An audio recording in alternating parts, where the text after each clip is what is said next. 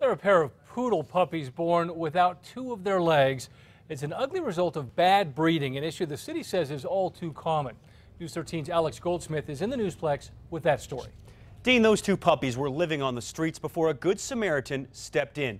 This is Diego and Frida. They were born without both front legs.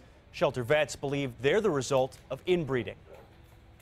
It's pretty uncommon, but I don't think I'd say it's extremely rare. We do commonly see animals missing a limb or having a heart condition. They can be minor issues too. One shelter dog we saw today had a hairless chest and belly. Another, Kiara, has an adult body but puppy front legs. When pets have these kinds of defects, shelter workers have to determine whether it's more humane to keep them alive or put them down. Some of the problem comes from people breeding higher-end designer animals or breeding so they can experience having a litter of puppies or kittens. But the shelter says if you want to do that, you can help them foster animals instead.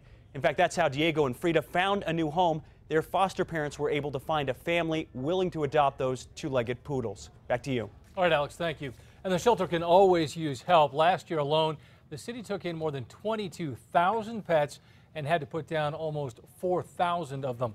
If you're curious about the foster program, we've put a link on our website, krqe.com. Just click on links.